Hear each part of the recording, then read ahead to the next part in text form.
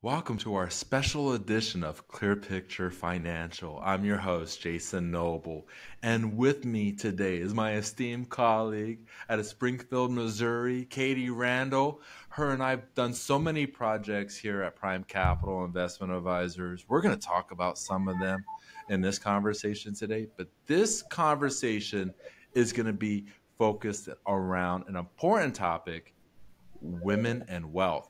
Katie, thank you so much. Welcome to the show. Thanks, Jason. It's a pleasure. It's fun to finally do something recorded. We've had so many behind the scenes conversations over the last year. We're going to take those behind the scenes and we're going to bring it right to the forefront. I love what you're doing with social media and just your authenticity, being in the car at times and just talking. I love it, Katie, but we're going to have a fun conversation today and an important conversation. But one of the things that we were talking about off air was the importance of women in wealth. You know, you have such a strong passion for this. Katie, share that passion with me, why this is such an important topic for you. Yeah, helping women with their wealth and financial well-being is a really a big passion of mine, but it's really born out of the fact that, being one of the only women when I first started in this business, I always found myself being one of the only women on my team. And luckily that's changed a little bit, but I find that the statistics around female advisors really haven't changed a whole lot since I joined the business. And so it's really about like 20% of financial advisors that are women. And I'm hoping that improves over time. But I'm not saying all women need a financial advisor that's a woman, but I find that I've just naturally attracted more women who are going through like life transitions and really need to speak to somebody about their wealth. And they have like a comfortability with dealing with other women. And I've also, gone through a lot of those things myself. I've been through divorce. I've had, loss of loved ones and had to navigate all that comes with that. I've become a mother and I live multi-generationally with my aging parents. So there's just I feel like I've lived a lot of it that women carry and it shows up in our finances.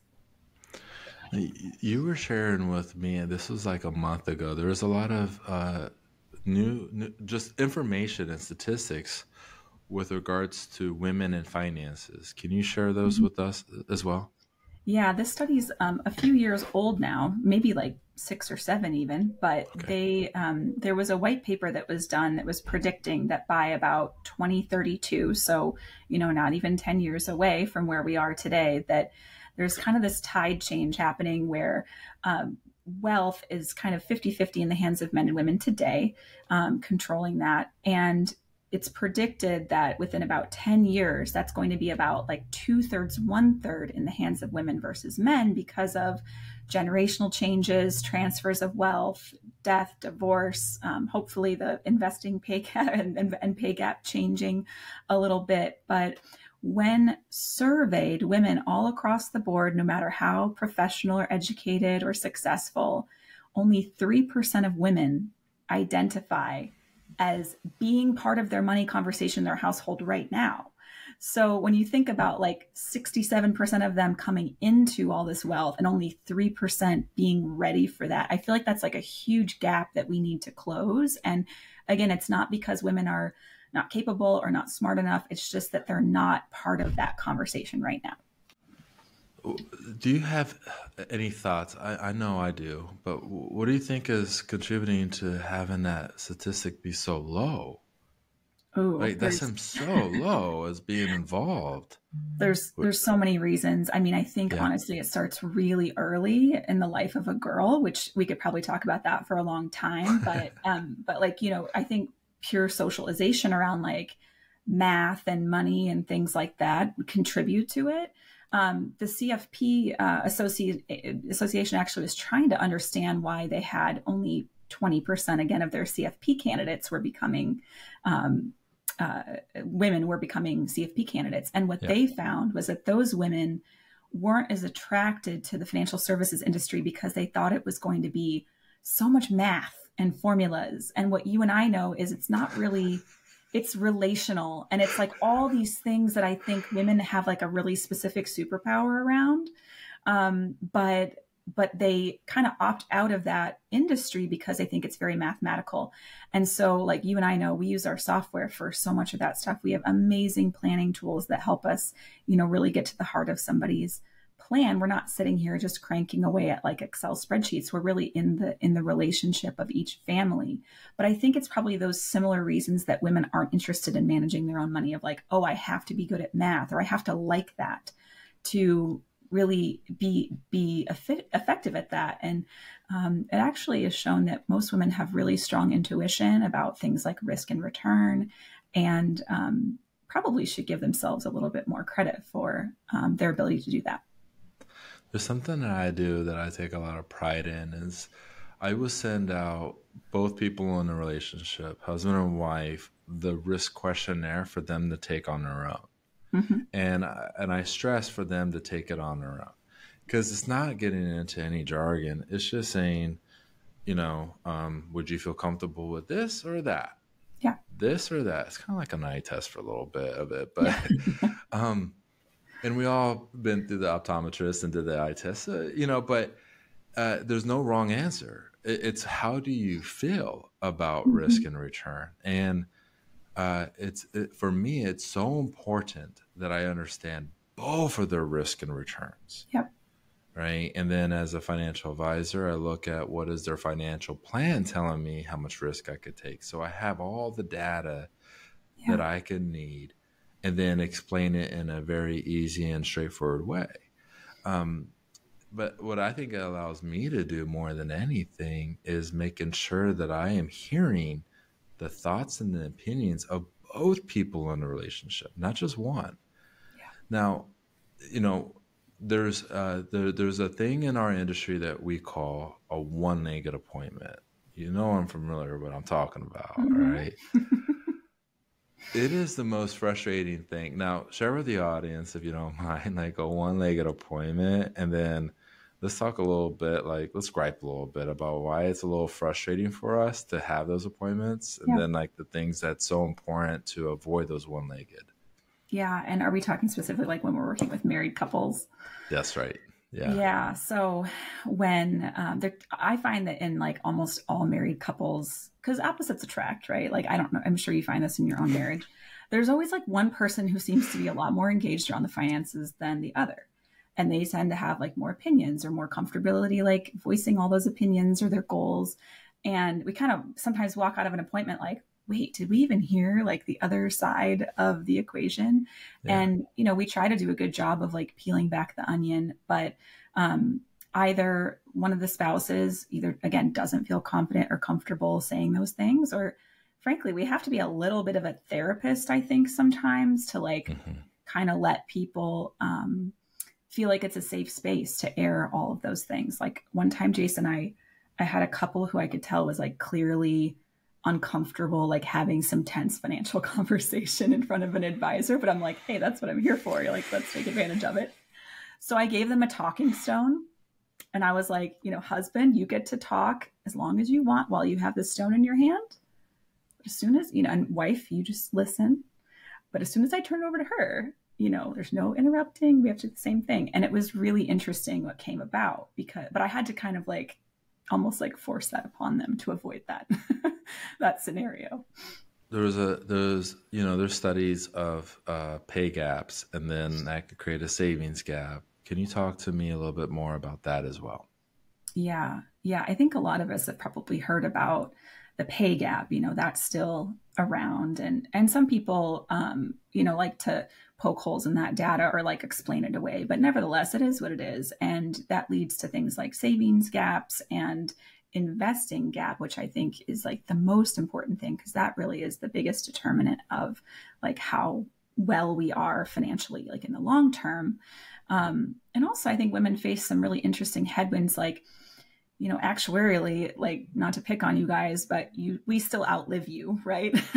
And so that is true. If you're a married couple or a partnered couple, men usually have the benefit of having someone when they get ill or they're at the end of their life who's like taking care of them and shortening their hospital stays and shortening some of like maybe their medical costs because of the beauty of that partnership. But if women are the last to pass, then like we need more care. We have more expenses. We don't have someone maybe at home that can necessarily take care of us. And so there's a lot of additional financial headwinds that we face with potentially less money. And what I like to do is like acknowledge that data, and also let's not stay stuck in that narrative where like we feel doomed. Let's figure out the steps that it takes to make sure that you're really well taken care of as a woman and all your needs are met. So I don't like to like stay stuck in like that will forever be the case, but like let's do all the things needed to make sure you're thriving. I'm thinking about those that I serve, and just in the last 2 days, I was thinking about this, Katie, before we got on air. It was about 60% of the meetings were with my clients that are women who have went through a divorce and not Mm-hmm. remarried, or lost a loved one. Yeah. That was just okay. I'm gonna really get emotional in a moment because one of the toughest parts of our job is like when we lose someone, when Yep. they pass away. Yep. So true. And a lot of times it's the husband, a lot. And my clients that I have had for a long time, and when I met with both people in the meetings, at least once or twice a year. It didn't have to be every single conversation, but there Right. was a special cadence. There was a certain cadence. When the event occurred, there was a peace of mind. They had someone to talk to and kind of, hey, I don't know what to do. I don't want to deal with the finances, but we have bank accounts that need everything, right? So what I'm kind of getting at is I've walked through and I held the hand of those going through this toughest time in their lives, going through this. And unless you work in an industry where you see this on a daily basis, you don't really understand. And a common theme that I hear, and Katie, I'm interested in your thoughts on this as well, is one of two things. It's typically one of two things. One is my husband told me before he passed, stay the course, don't make any changes whatsoever. So that's what I'm going to do. Or the second one is my husband dealt with all of this. Yes, I joined the meetings with you, but I now have to learn a lot of what's going on because then it's all on me now to make the decisions. Mm-hmm. Do you typically hear the same responses, or is there another response that you typically hear that you would like to share with us? I mean, I'm just trying to really get your perspective on this. Yeah, no, it sounds like you're really tuned in from having to go through that. And I mean, as an advisor, like we all at some point have to walk people down that path. And it's also like an honor to be able to like have worked with someone for so long that they've trusted you for so long that you get to help them with, like either next generation planning or helping their spouse and all of that. But the one thing I just wanted to point out that you've been really lucky with is that most widows, actually 70% of them, choose to change their advisor because they They don't do. feel connected to their advisor because maybe their spouse was like leading that relationship. And so if you're not doing a good job as an advisor, like you're not going to be able to even help that widowed person because they're probably going to leave you and like go find someone they feel more comfortable with. So it sounds like you've done a really good job with that. But yeah, I think there is like this desire, like, do I have to come up the learning curve on what we're doing here?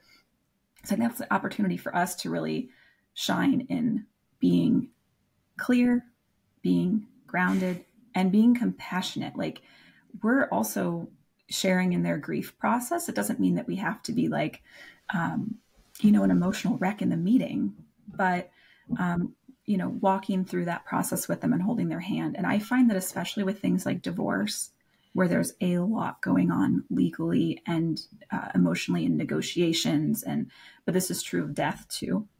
is that you really have to like go at that person's pace. Like, what is the absolute most important thing that we need to do in this one meeting? And then like the next one and the next one, because it can get really, really overwhelming. So I think like being that grounding force and kind of meeting them where they are while still like, okay, this is like the one thing we have to do today.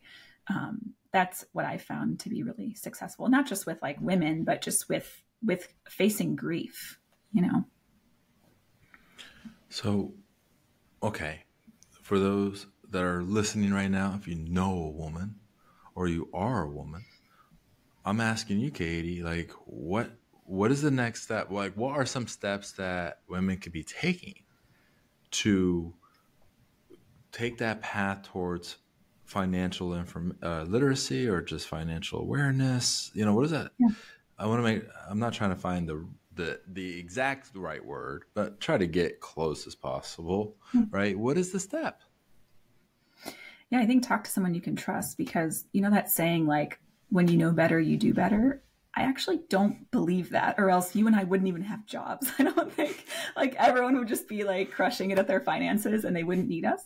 But I think especially with women, like finding someone that you trust, that you can speak plainly with and not ever feel like you're spoken down to, and you can really be met where you're at on your journey is really important. So that could be said for anyone, but I find that especially important with women. And so finding someone you can trust to talk to about your finances, and also finding systems where you don't have to feel like you have to be a slave to managing your money. Like a lot of women that I meet, we're holding like a million and one things in our families and our careers and all this stuff. And managing our money always falls to the bottom. Like this is true of even me. Like, I don't know if you heard at the beginning of this podcast, I'm working from home today. My twin girls are like, babbling outside the door. Like, so managing money kind of just is not appealing at the end of the day. So it's like, how can we create systems for women where their money is totally on lock and they have something that's like continuously earning them money and helping them save and helping them invest, where they can just touch it for like 5 minutes a week and know that they're taken care of. And that's what I want to do for women. So not to say that everyone has to work with me, but like that's what I would hope women would get out of their, investment relationship. I also believe community is such a powerful thing for everybody, but Mm-hmm. like women who are interested in learning more about finances or just having a community that has maybe some finances involved, right? Mm-hmm. Can you share with us any communities or anything like that that you're familiar with that would be good to kind of explore? Yeah, I'm actually starting a group for women who really want to start their wealth journey. This is for like high earning women who are not yet rich and they want to learn all the systems that like you and I are implementing with our clients who already have their nest egg. And that's starting on October 30th. It's called the Money Edit. And it's really like how women can kind of like organize and declutter and systematize their way into wealth. It's a 4-week course that I'm doing, and we're doing that in community because I feel like women enjoy learning alongside each other, and we also get a lot of like momentum and support together. So that's something I'm doing for like sort of a budding client base that I have of like young women who are really crushing it but need to know what to do with their money now. And so you're welcome to reach out to me for that. And I'm happy to share my contact information about that. But community is huge. I mean, just knowing that we're going through the same struggles, like you probably hear as I do with the clients that you're focusing on, you hear like the same version of a problem over and over and over and over again. It's like a little bit different because everyone's life is a little different. But that's what I hear when I work with women one-on-one. And I'm like, I love, like, let's just all come together and like tackle these issues together. So that's one of the things I'm working on right now. I think that's wonderful. Okay, we're going to talk more. I got way more questions for you, but how can someone reach out to you to engage you one-on-one or engage into the community that you just talked about? What's the best way to get a hold of you? Yeah, my email is Katie Randall, so KRANDALL at PCIAwealth.com. But if you want to check out my personal website where some of these offerings are going to be, that brand is actually called Motherload Wealth. It's not exclusively for mothers, but I really love like the double entendre between kind of this like origin of abundance and also a nod to women. And so it's motherloadwealth.com. And that's where you can That's, find me. I love the name. That's great. Okay. Now, one of the things that you and I worked on, it was you had this just wonderful idea, and then we just, I just, I've seen it make massive improvements on people's Mm. financial lives. So you're making an impact here with my clients in the Charleston area, but we call it portfolio payday. Mm-hmm. I do see that as a way of decluttering. Can you share with us portfolio payday, what it is, how it works, but what is before any of that, like what is the benefit that people receive like Yeah. from this, and how does that help them declutter? I think that was a good word you used. Yeah. There's so many benefits, as you know, because you've seen this work. But what I find is that creating systems, like one of the reasons why you might hear a story about like a janitor who retires with like $8 million or something, is because he's found a system to like very mindlessly and quietly and easily save money and invest it. And so the reason why people's, 401k savings tends to be really effective is because of that, like ongoing rain or shine, you're investing, you're not necessarily thinking about it, you just know it's doing its thing. And so portfolio payday, one of the benefits is that. But the other benefit is that you get accustomed to getting paid by your own investments, not Hmm. a company, not your business, not your real estate. It's like everything that you're receiving for your lifestyle is getting paid to you from your investment account. So you could like step away from your work, from whatever else you have going on, and like really easily make that transition into retirement too. So it's like creating the system that makes you really wealthy while you're working, and then also like stepping away with total ease of mind. So I have a client, her name is Emily. I do change the name to protect the innocent. Okay. Sure. uh, but she's in New York City, and she is working at a hospital, and she's more on the executive side of the business. And I work with her parents, and by way of introduction and do multi-generational planning, we did portfolio payday. She went from saving like $400 a month for long-term investments outside of her 403b. Now she's saving closer to $1,500 a month, all I bet because you we showed her created. how big that would be, right? Oh, I did, you know me, right? But like I showed, like, okay, here's what that looks like. Yeah. So you can, and I remember saying, because she's in her early, if she's listening, she knows I'm talking about her. Okay, she's in her late 20s, but I'm gonna say she's in her mid 20s because I don't want her to throw her shoe at me. Okay, but anyway, what I'm getting at, Katie, is I said to her, okay, by the time you're 60, you could make a determination. Do you want to retire earlier than Mm-hmm. 60, or still retire at 60, but more of a robust retirement? Right. And her first question to me was, will I have more than my parents at that age? So I loved it. I Yeah. loved it. I have another client. She's in Phoenix area, and she has a job where she does set design. So it's really cool what she Mm. does. Like, she's Yeah. so incredible in her craft. But there's 3 months out of the year where really she doesn't get paid because it shuts down, production shuts down. So Yeah. unless she goes to another part of the country, right, it's one of those things. Yeah. We did portfolio payday, and it was the first time during those 3 months she got a reoccurring paycheck right from her Mm. investment account. Yeah. It didn't skip a beat. It was one of those things that was just set up and automated, and like just seeing her face in a virtual Mm-hmm. meeting, just so excited, like, I got my paychecks. Yeah. Like, yes, you That's so did, amazing. right? Yeah. And we set it up where we just built up that emergency savings to account for those months of, I'll call it, drier income. So it really helps. uh, Two clients, boom, off the top of my head, that are going through, just life decisions and things that are Mhm. going on. I Yeah. did have a client appreciation event in Scottsdale, and I got to meet the boyfriend. Okay. I took Nice. a picture of me and the daughter with the boyfriend, and I have yet to send it to the parents. But I'm going to send, because I haven't met the parents in person yet. We've been Yeah. working together for over 6 years. We've been working Wow. virtually because they lived in different states. We're going to Nice. meet for the first time in November. So it's right around the Cool. corner. I'm really excited, but I'm going to show them that picture. Like, I met your daughter in Scottsdale before I met you here in person. I'm just a massive fan of the organization and structure and the process of Portfolio Payday, and that was your baby. That was your idea. That was your thoughts, and like you articulated it to me, and I'm like, this makes total sense.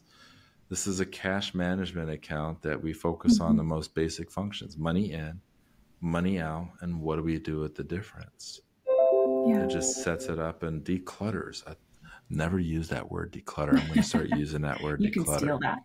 Yeah. I mean, I've seen this work for so many people, especially with unpredictable income or variable income. I mean, people that are still working and they get equity compensation a few times a year and Mhm. they wouldn't necessarily normally have a strategy around it. I mean, it just works for all kinds of return income streams and needs and things like that. And it's adjustable. But what I love about it most, for like my own kind of selfish reasons as an advisor, is that if a client's on Portfolio Payday and they're really using it the way it's supposed to, then I feel even more confident that their plan is like totally dialed in, because we're not guessing about how much money they make. We're not guessing what their expenses are. We know exactly what it is. And I can see in real time their investing rate.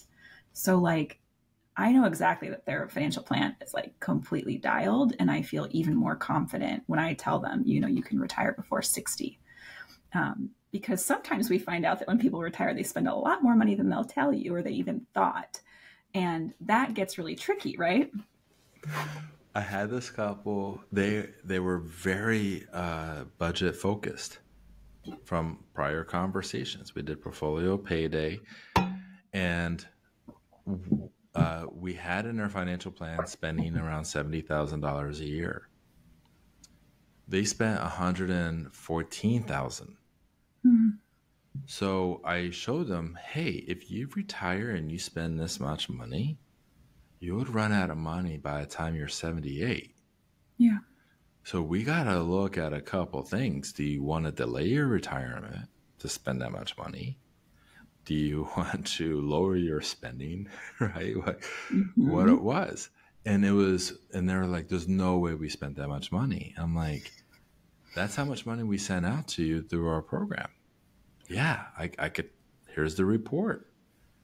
And then they saw the data and they're like, okay, we're going to cut down our spending, Yeah. right? Um, and I go, okay, it's not going to happen overnight, but let's move in that direction. And then Mm-hmm. I'll update the financial plan as I see progress in that.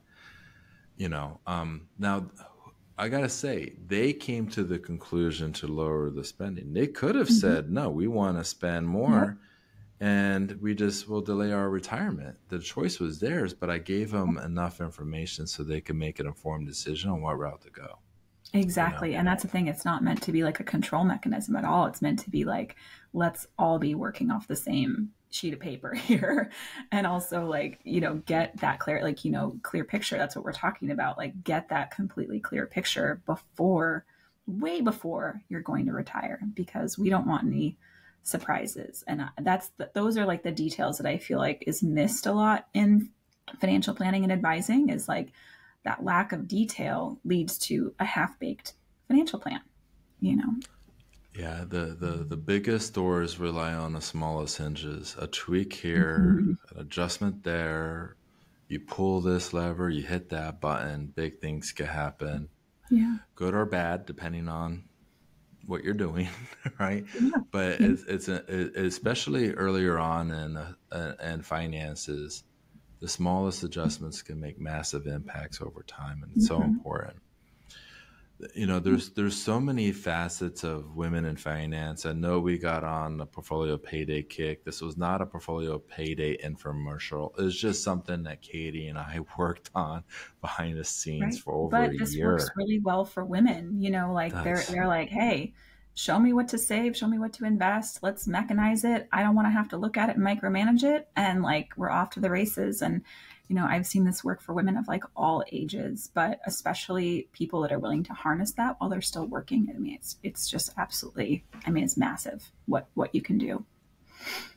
There is something I think will be important to talk about before we wrap up when it comes to women in finance is married couple, while they're married couple filing jointly going into retirement, they're at a lower bracket than a counterpart that's at a single filing bracket. And so what I'm showing a lot of couples is, okay, we do these Roth conversions. I'm not saying they Hmm. absolutely have to. It's not fits for everybody, but we do these Roth conversions. What that does is lower the overall tax implication on the financial plan. Now, if they happen to be at similar ages, and let's say I have them passing away at similar ages, Hmm. I just do a what if of, okay, what if, let's just say one of you, and I pick the man, right? I'm just, because I'm mean like that. I'm gonna pick on him. So I tell him, I'm gonna pick on you on this one. I'm gonna have you pass away now at 84 instead of 91, right? If we don't do the Roth conversions, the tax liability shoots so high up Yep. because the required minimum distributions is now done at a single filing bracket the year after. Right. Yep. Wow. And so you're paying all this money to Uncle Sam, and you're like, what am I having left? And this is where they're going, okay, where do I live? Who do I live Hmm. with? What do I do? I've been focusing on the health of my husband. Now, what do I want to do now that I have this time to focus on what I want to do? Yeah, And it could be housing in retirement is such an important thing. And then tax planning, especially on the surviving spouse. Can you share with us, me, just talk to me on this one, and no one else is watching or listening. I only get one viewer, and it's my mom. Okay, hi, but Mom. we all say, hi, mommy, Way to no. go, raising Jason. But what I'm getting, that was a shout out to my mom, right? No, but what I'm getting at, Katie, is what are some of the conversations you're having that could be really impactful for the women that are listening towards the end of their life, or, the end of Hmm. their financial plan? But in the event that they lose their spouse, what are some Yeah, of the things that you're doing in your practice to help them kind of go through this dialogue and this conversation to show the importance of making a proactive decision, whatever that may be? for sure. Yeah. Yeah. There's so much that comes to mind, Jason, but I would say, like, I heard this thing once another women's study about money, and it stuck with me for a very long time, which is that at the very heart of it, most women, fear that they're just going to become like the proverbial bag lady. Okay. Do you know what I'm talking about? I have a This, client who says this to me. Jason, am I going to be a bag lady? I'm like, no, you're fine. right. Yes. She Right. So says it's it though. really Okay. pervasive. Okay. So like Is that's it? if you just think about like all your female clients, whether they're married or not, like in their little heart somewhere, they're worried about this happening to them, right? And especially like when I mean, if you've worked your whole career and you're single and you retire single, like probably still a fear, but certainly like in the wake of losing your husband or your other half, like I could see how that could kick up a lot too. So I just wanted to share that with you for one, because that's what always comes to mind. But yeah, I think especially with women outliving men and us just like living longer in general, it definitely leads to a lot of conversations about a few things. What do we want our legacy to be? And how do we want to express that? So for some people, that's all about like their family and leaving the most or leaving it in like the most responsible way to like their kids and grandkids. For some people, it's like charitable strategy if that's really interesting to them, because we can do that kind of stuff in a really high impact way with taxes, and do it fairly simply too. Yeah. I really like using donor advised funds and things like that to kind of get Yes. like double tax benefits. But also I think about like taking care of ourselves. And so it's like, do we need things like long-term care? For a lot of people, they might be self-insured, but like, let's really stress test that to make sure that you are.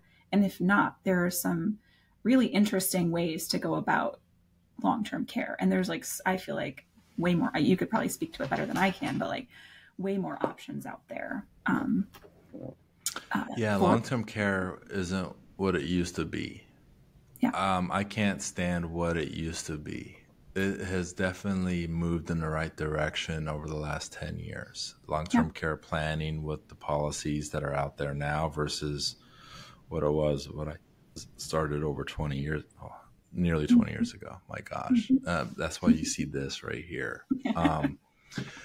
This was the 2008 bear market, right. 2012, 2018. COVID's in That's what there. that was. COVID is in there somewhere a little bit, but not Ryan or Avery, my children. No, so I gotta No, share not at this all. story. I think it's so important. So my wife, on Tuesdays, she would do this, or sometimes it would be her and her really good friend. They will make bouquets of flowers and take it to nursing homes. Mm-hmm. And during the holidays, I had some additional time off, and so I was like, "Oh, I want to do this with you." Like I shouldn't make a bouquet. That's not my forte, but I could like help deliver them and carry and Right. all this other stuff, right? Yeah. And one of the boxes, they were like really small, like I don't even know what it's called, but smaller bouquets. And I go, "Why are they so small?" She goes, "We're going to a Medicaid facility." I was like, Mm-hmm. "Oh." So we go Mm-hmm. in there and we're delivering them to the residents, Mm-hmm. making sure that they were seen and heard and cared for. Yeah. And she was right. Like inside the Medicaid facility, there was not a lot of shelf space, so smaller bouquets. Yeah. But she made a really big one for the dining room, right? And so they got Mm-hmm. to see those flowers. And when we were leaving, they were like, I was like, "Is there anything else we could do?" My heart's not at this point. I'm just like, "What could we do?" And they're Right. like, "They love blankets and non-slip socks." I'm like, "Done! Right, we'll be right back." Perfect. Right. We did that, but the other places that Rachel would go to, my wife Rachel, would be like bigger bouquets because they had more of apartment style Yeah. living and things of that nature. And I found that to be fascinating, that I learned something by the size of flower bouquets that my wife was doing to give Yeah. back to the community and let people Mm-hmm. know that they're still seen and cared about. And Right. she now has a pen pal that's 102 years old. Molly, if you're listening, we know you. We love you in our household. Thank you so much for the wonderful notes that you send back to Mm. us. But I gotta share this other story, Katie. I'm a story. I'm a story. I love stories. I went to Rise Up Kings. It's a faith based organization for men who own Mm. businesses, but they also have Rise Up Queens, which is really cool. But went to Rise Up Kings, and I hope they don't get mad at me for sharing this. We went to a cemetery, and I had to write my own eulogy.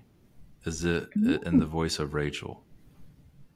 Oh, wow. And it was Wow. as if I pass away like then, Right. not in the future. Mm-hmm.